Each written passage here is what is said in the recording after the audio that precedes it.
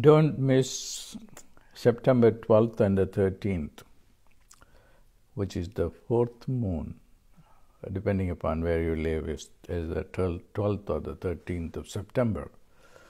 What happens during this time? During that time,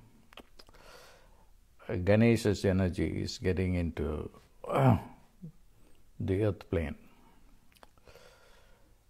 And Gana is an alien. All gods are aliens, and they have a vested interest on the earth plane. And what they want to help the evolution of the human beings. So no matter what, how rich you are still facing problems. Of course, you can manage it with your money a little bit, but then aging, disappointments, all these things are the curse of the human race. If I have one reason for which I think that my life is meaningful, is because we have to find a way out for the entire human race. And that can be done only through the participation of a higher intelligence. And one of the highest intelligence is Ganesha. And this is how the yogis emphasize contact with Ganesha as a primary thing that for everyone, including beings living in other galaxies, Ganesha is very important. So we have a very rich tradition from the Indian subcontinent that can teach us a lot about communication with the extraterrestrials. And that's what Ganesha means. And then how you can contact them and what time frame you should use to contact them. All these are given to us by the scriptures. But what happens is, there's the popular religion never understands it. And then the popular gurus who have no understanding of what's going on with the extraterrestrial archetypes and how they are related to our body-mind. But anyway, this is what I'm going to do on the 12th. I'm going to record it and make it available, a program, a comprehensive program for an hour or hour and a half for you to understand. Is this extraterrestrial contact only particular to the Indian religions? No, it's for all religions. Even in Christianity, Jesus was telling that I am from heaven. I'm going to go because I'm not able to do with the restrictions that I have with this body. But I am going to at least send another extraterrestrial being, that is the Holy Ghost.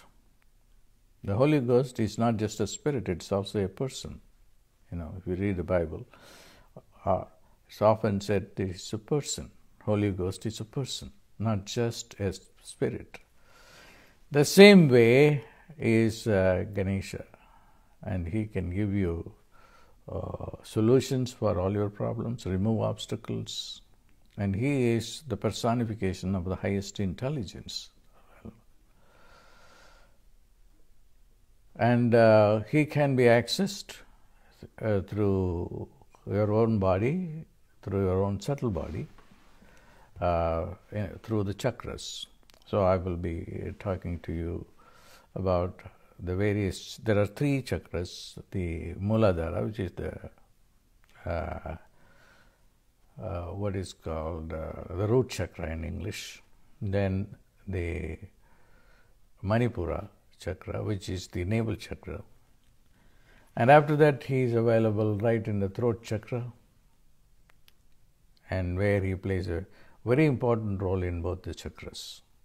And the chakras are in the subtle body. All that I will talk to you during this program with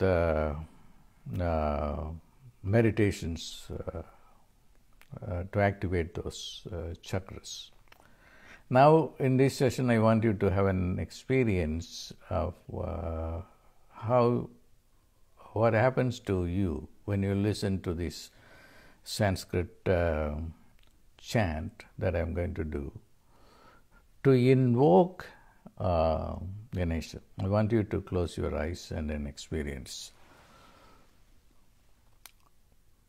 And put your attention on your root chakra, which is at the base of the spine. Om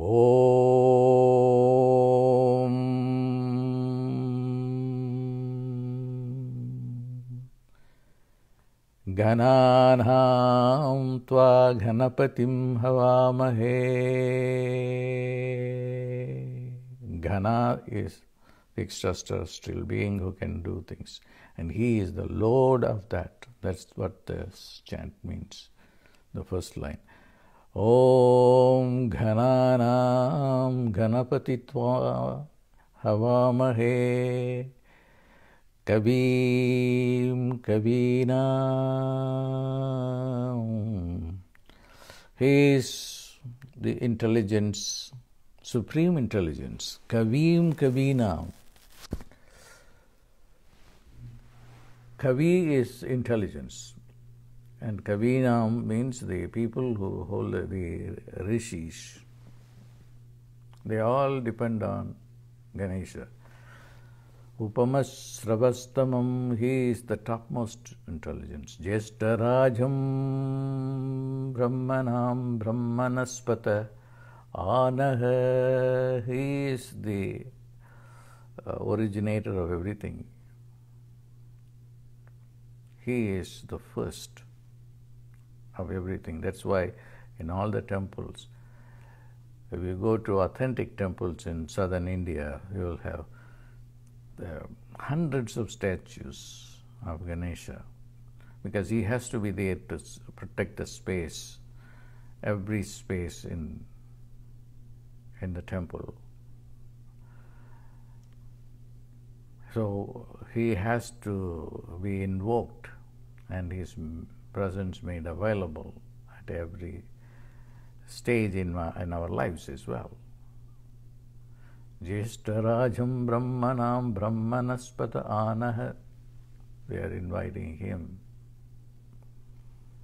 and making him Sranvannudibihi Sida Sadhanam. Come on and sit in front of us and then listen to our prayers. Om Maha Ghanatipataye Namaha. What you are invoking him for? He is a Ghana. Yes, Ghana is an angel. Like Jesus said, if my Father wanted to help me, he would have sent an angel. The angel will, facilitate everything. He will kill all the Roman soldiers and help me. That's what angels can do. So we need supreme intelligence, supreme power. And that is provided by Ganesha. That is the chant that everybody uses in invoking Ganesha. So you can listen to these sounds as many times as you want. You can even download it, and it's also available in the YouTube channels by different people.